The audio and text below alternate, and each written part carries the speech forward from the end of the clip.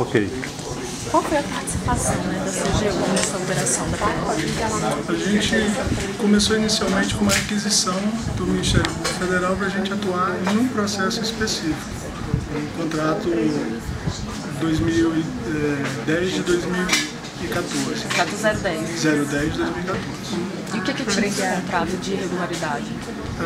O auditor que trabalhou na obra, ele verificou que os serviços já tinham sido medidos, porque como que funciona o pagamento do serviço feito por uma empresa de um órgão público? São feitas medições durante o decorrer do processo e a cada medição feita é realizado o pagamento daquela medição específica. No período que a gente analisou, que foi no final do ano passado, e o trabalho de campo foi no início desse ano, já tinham sido feitas 8 medições que corresponderiam praticamente a 80% do valor total do contrato. E dessas 8 medições, somente 4 medições tinham sido pagas. E esses valores medidos, quando a gente mede, é porque o serviço já foi executado. A gente foi verificar, o serviço não tinha sido executado. O exemplo clássico foi citado pelo superintendente na coletiva, foi a questão do colchão de brita.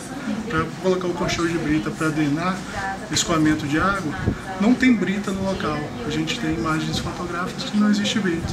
A gente fez também entrevistas com a população vizinha e eles falaram que nunca apareceu caminhão de brita naquela localidade.